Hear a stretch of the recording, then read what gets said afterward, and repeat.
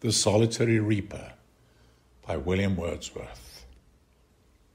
Behold her, single in the field, yon solitary Highland Lass, reaping and singing by herself.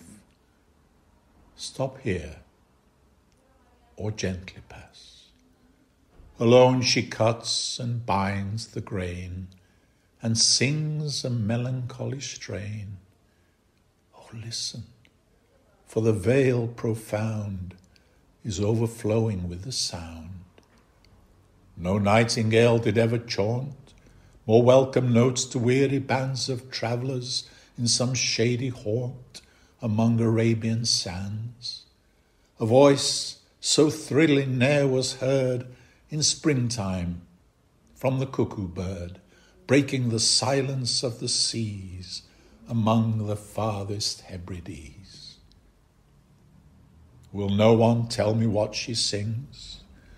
Perhaps the plaintive numbers flow for old, unhappy, far-off things and battles long ago.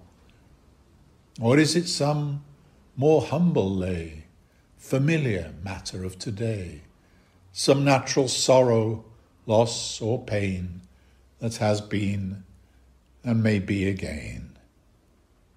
Whate'er the theme, the maiden sang as if her song could have no ending.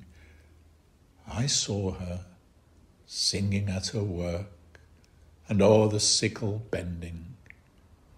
I listened, motionless and still, and as I mounted up the hill, the music in my heart I bore long after it was heard no more.